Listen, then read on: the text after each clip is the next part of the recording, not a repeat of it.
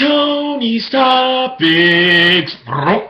Welcome to Tony's Topics. My name's Tony, and these are the topics. Okay, so what do I want to get into today? The NFL. This weekend was amazing, Week 14. And let me see, I guess some of those I was shocked about, but when I look back, should I have been so shocked? Okay, starting it off. Dallas over Chicago. I call that one, no big deal. Pittsburgh over Cincinnati. I was shocked. I thought the Bengals had a little bit more in them, but that was just kind of a beating. I was like, the Steelers fans are just going to have to wrap it up. Their season's over. Nope, the Bengals say no. Okay, the Colts versus Cleveland. I called Indiana winning that game, but man, if Indiana didn't just barely pull that one out. What, like in the last minute of the game? Incredible game.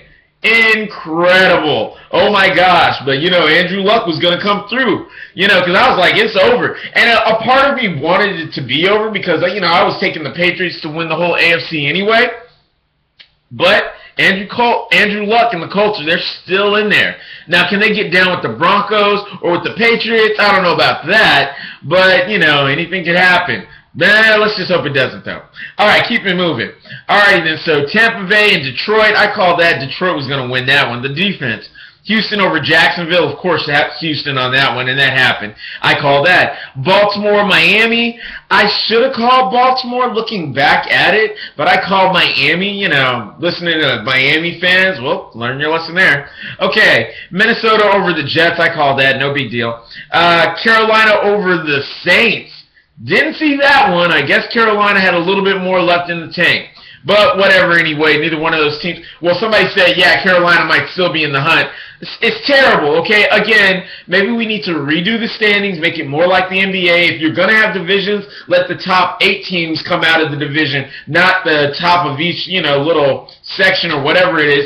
Seriously, just take the best 8 teams in the NFC, the best 8 teams in the AFC. Sorry if a top playoff team does not live near you. Deal with it. Okay. Let's see here. Giants, Tennessee. Obviously, Giants. I called please. It didn't take anything for that. St. Louis versus Washington. Yeah, I called St. Louis. They're going to win against all the good teams. Might as well start beating the bad teams, too. Good grief, St. Louis. So, that pretty much wrapped that up. Oh, wait. Now the good games. Arizona versus Kansas City. I was so glad Arizona had some in the tank, man. Because I called against Arizona because, you saw 2 weeks in a row where Palmer was gone, Fitzgerald was gone, and that was the end of their record, But Fitzgerald came back, and that team is back to rolling. At least, I don't know. Maybe Stan and him can get it together. But I just don't see how a team goes from going from 9-1 to just garbage. You lost 2 players and you're just utter garbage. I see how it happens, but come on. That's just too far to come to not make it. Okay. So let's see here. Let's see here. Buffalo versus Denver.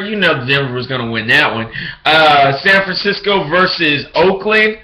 Yeah, that's an upset.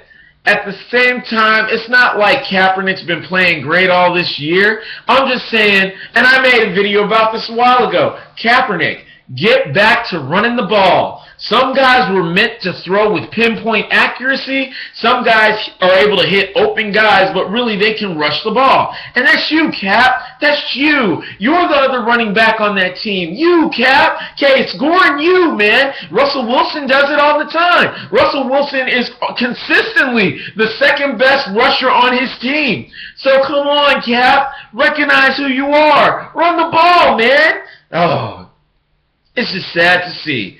Either way it goes. There's always next season, but you can use the rest of this season to tune yourself back up. Okay. Seahawks versus Philly. Yay! Because the Seahawks really haven't had much of a challenge in a while. And, when they dropped that game to Kansas City, well, when they first dropped that game to the Rams, I was upset. But then they followed it up by dropping the game to Kansas City. And I was like, what? Are the Chiefs real? They do have Jamal Charles. But then, the Seahawks brought it back. They're back. The defense is wrecking people. It's that old school, I'm going to break you in half defense. And the offense is looking good as well.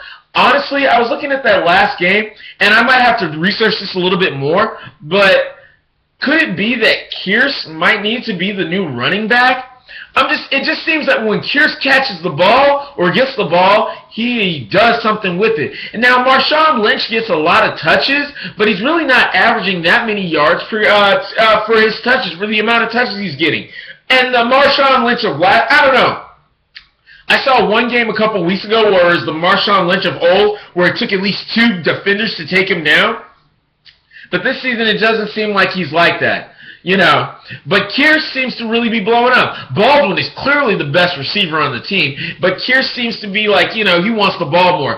I get the ball to Kearse more. You know, Russell Wilson's going to do his thing. I'm not saying get rid of Marshawn Lynch. I'm just saying maybe you want to cut back on Lynch's touches and get the ball to Kearse more because he's doing big things. You know, I don't know. You'd have to look it up. Look it up, Seahawks. You know, check out the stats because the stats don't lie. Anyway. Or not too often. So, New England and San Diego. New England, yeah. I called that. I saw that. Yeah, New England's going to win that. And finally, but I'm happy to see that they did. You know, it was a bit of a challenge. So, it's nice to see my teams really doing well, you know, tuning up and stuff before we come into this last month of the NFL and get ready for the playoffs. That's my time. Let's see here. Oh, yeah, Green Bay's already beaten Atlanta, and everybody knows how that one's going to end. And speaking of that Green Bay, since we're so close to the playoffs anyway, when it comes to the NFC, I mean, unless Arizona gets it together with Stanton or whatever, then I'm really only seeing Green Bay and the Seahawks. Because, I mean, the way Philadelphia did the Cowboys was brutal. And then the way the Seahawks did Philadelphia was brutal. Now, make no doubt, the score does not reflect that game. Honestly, it never looked, I mean, I checked out some of the stats. Philly was never in the game. No, the Seahawks just dominated them. So, but anyway, so either way it goes, I see them in the NFC. And, you know, the AFC is all about the Broncos and the Patriots. You know, you can hope on that luck thing if you want to, but it's Broncos, Patriots all the way. Either way it goes. That's my time. That's my topics.